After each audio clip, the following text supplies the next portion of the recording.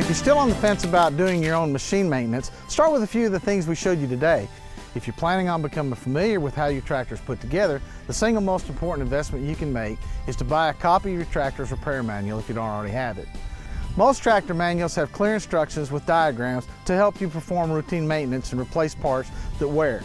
If it seems confusing, don't be afraid to ask your experienced neighbors and friends, or come down to your local tractor supply store. We'll be more than happy to give you a hand with any questions you've got. As far as parts go, having a spare air filter on hand is invaluable. If yours should fail, your tractor's a 1-ton paperweight until you can replace it.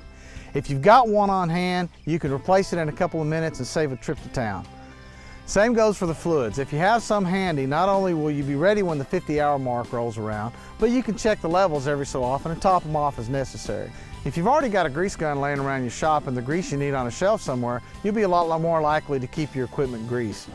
Spending a couple minutes every month or so like this can help your tractor last much longer, and it'll save you a bunch of money in repairs.